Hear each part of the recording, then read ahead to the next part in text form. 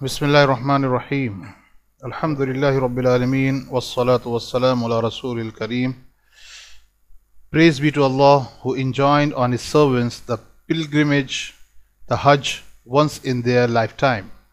And He does not need anything from their efforts and deeds.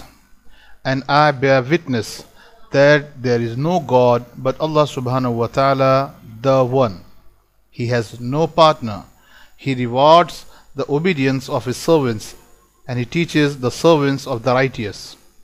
And I bear witness that our Master Muhammad sallallahu alaihi wasallam is His servant and messenger.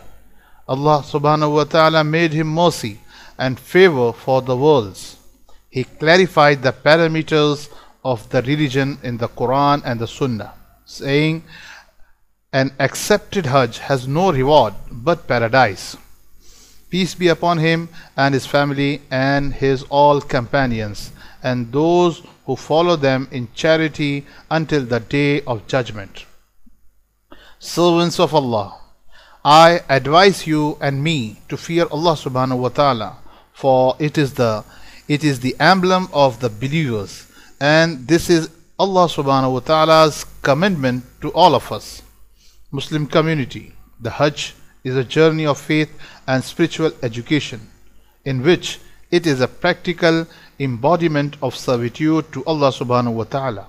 The Hajj is a purification of the soul from sins and misdeeds, so that the Muslims returns from it with a healthy soul and a pure pious spirit. Hajj is an obligation upon every Muslim and one of the 5 pillars of Islam. It is imposed by Allah subhanahu wa ta'ala once in a lifetime on every Muslim, man or woman, if he is able in his health and money to perform the rituals and expenses of Hajj.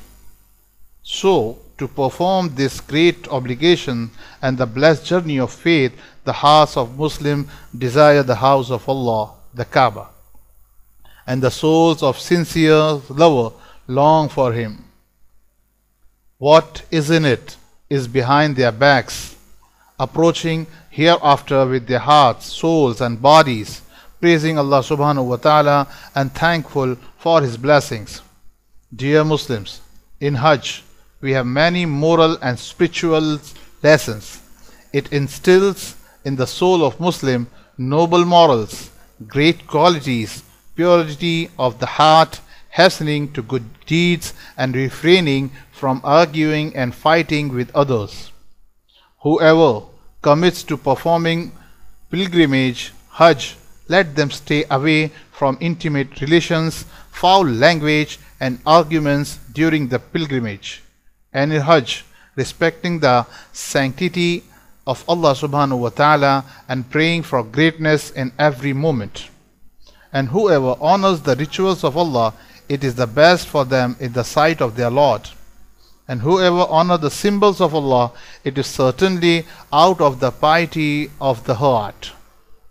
A pilgrim, a Haji, returns from this blessed journey of faith with many great benefits.